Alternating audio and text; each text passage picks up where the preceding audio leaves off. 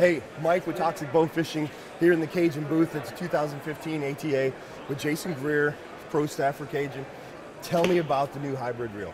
Well, the hybrid reel, of course, was launched last year at ATA show. They had some difficulties throughout the year, and they spent the year really going through, making sure, and they fixed and engineered a new bottle that takes care of all the problems that we had.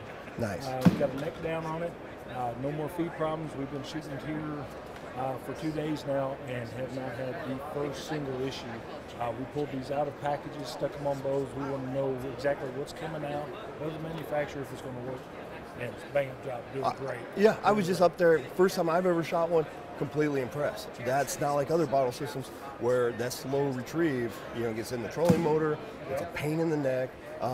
I shot it without hitting the button, Anybody who fishes with me knows I will lose 3 to 4 arrows a night because I don't trip the bail, right? And it's just whatever. It's got a 4-to-1 retrieve system on it. It is just a automatic bail system, so you're not going to have any problems.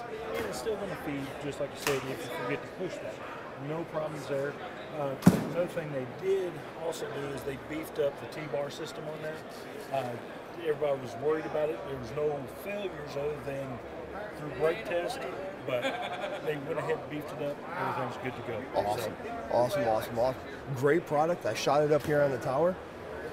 You might see one in my hands this year. Let's do it. I appreciate it. Thanks, Jason. Appreciate it. Thanks, Mike.